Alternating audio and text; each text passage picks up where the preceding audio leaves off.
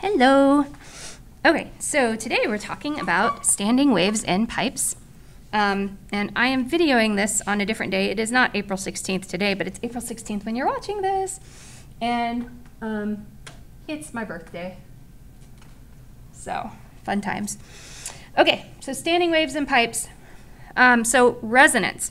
Resonance is kind of a big deal here, okay? And so we're going to do a lab today. It's called, well, I call it the resonance lab. So it's when you have one object that vibrates at the natural frequency of a second object, forcing the second object to vibrate. So if you can la, and at a glass and cause it to break by matching its frequency, you can make it resonate at the natural frequency that'll make it vibrate and make it vibrate too fast and it will break the glass. So that's kind of fun. I mean, don't do that without goggles on, but it's interesting. Anyway, so that's what resonance is. When we talk about frequency in pipes, that's because the air is vibrating. So the air is vibrating the pipe at its natural frequency, which is kind of fun. So at a given temperature, the velocity of air is 331.5 plus 0.6 times the Celsius temperature. Most of the time, I don't give you the temperature, so you don't really have to use this very often, okay? I think for all of the homework, I don't think I used it at all. I did my homework earlier today. So if the temp isn't given, we use 340 meters per second. And as a matter of fact, I believe at the top of your homework for pipes, yeah, it says at the top you're going to use 340 meters per second as the speed of sound. Okay, so this is for your homework packet problems tonight. So, so we're going to use this one. And this is really the one that we like to use the most. So that's when air is at room temperature, like 25 degrees Celsius, I think is what happens when it's 340. Okay? So that means the velocity of sound in air travels at that speed. That's not the velocity that sound travels through anything, just through air at a certain temperature, okay? So different types of pipes. So we have open pipes and we have closed pipes. So open pipes are where they're open at both ends, like a flute or a hallway or a tunnel.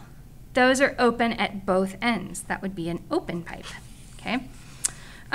So open pipes, there's some pictures. Okay, these are also on a paper somewhere in my Canvas that I will post for April 16th. So you'll see kind of side-by-side string and open pipes and closed pipes and see the comparison between them, okay? So this is an open pipe where the N equals 1. So in this case, the N, so in strings, the N was equal to the number of antinodes. In pipes, the N is equal to the number of nodes. The nodes are where the strings meet. The antinodes are always at the ends, okay? So the places where there's the most energy, the most vibration is at the ends of the pipes, which makes sense, like a pipe organ or something. Like that's where they are vibrating the most, is at the ends. That's what makes that beautiful sound. So the nodes are where the strings meet. Strings, it shouldn't say strings. It's where the waves meet, not strings. Wow. Oh, some people's children.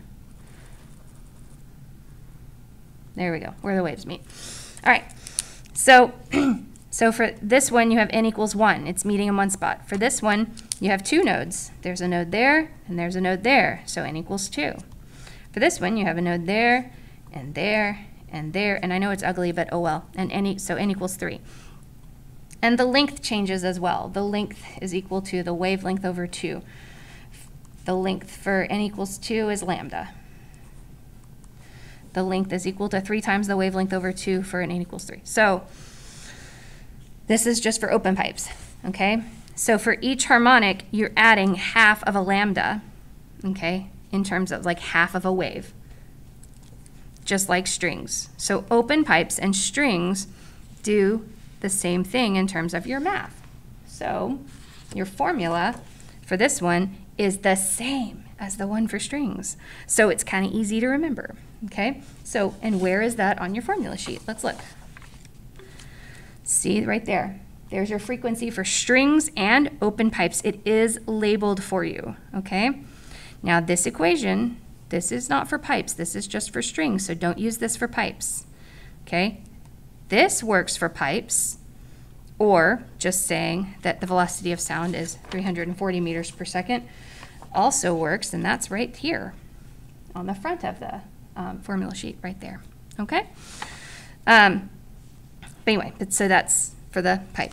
And then for closed pipes, things are a little, oops, sorry about that. Things are a little different, okay? So for closed pipes, so for this one, n equals 1, you only have a node at the closed end. So you always have a node at the closed end. So the other end is what vibrates the most with the most energy and makes all the sound, okay? So these are like a trumpet or a well. If you've ever blown into like a Coke bottle, like that's a closed pipe, okay? So this one has one node, so that's n equals 1. This one, you have 1, 2, so n equals 2. This one you have 1, 2, 3, so that's n equals 3. Now for these though, the length of the pipe is equal to the wavelength over 4. And the n equals 2, the length equals 3 pi over 4. For n equals 3, the length equals 5 pi over 4. So, yeah. Okay, so what happens here, each harmonic adds about a half a wavelength, but n equals 1 is a quarter of a wavelength. It's a quarter, okay? So you're adding a half to a quarter. A half to a quarter is 3/4. A half to 3/4 is 5/4. Does that make sense? So what happens is only odd harmonics are what we're going to hear. And then this is the equation for closed pipes. So it's NV over 4L. So it's not quite like strings or open pipes. Closed pipes are different. So, and then here's the formula for closed, here's the formula for closed pipes. On your formula sheet, it says closed. That's for closed pipes. And again, you can use this if you have the temperature of the air, or you can use this. If you don't have the temperature, it's 340, okay?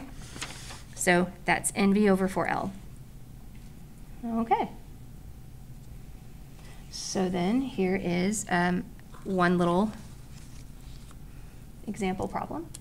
Calculate the first 3 standing wave frequencies of an open pipe that's 100 centimeters long and a closed pipe that's 100 centimeters long. Okay, so for an open pipe, okay, so frequency equals NV over 2L.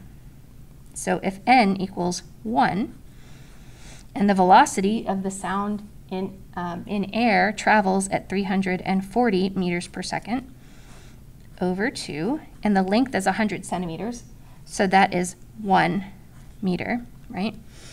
Well, my 1's kind of cancel, right? So it's just 340 over 2. So that's what, 150 plus 20, so that should be 170 hertz. So this is your F1. Now, there is another equation that you can use to find your subsequent frequencies, Fn equals n times F1.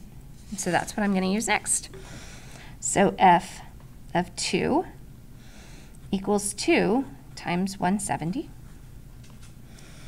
Okay, and so there we go. All right. Oh, duh. So 2 times 170 is 340. So that's your F2. And then F3 would be 3 times 170. So you get 510 hertz. Okay? And for part B, we have a closed pipe. So F equals NV over 4L. Okay, so N is 1, V is 340 over 4 times the length, which is 1 meter. 100 centimeters is 1 meter. Okay, so now it's 340 over 4, which is 85 hertz.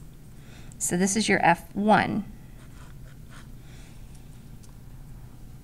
So then your F2, I'm going to slide this up a little. There we go. Your F, you don't have an F2 because you only hear odd harmonics for a closed pipe. So F3 is what we would hear next, would be 3 times 85. So that'd be 255 hertz. And then for the next harmonic, it wouldn't be 4, it would be harmonic 5 because we only hear odd harmonics. So it would be 5 times 85,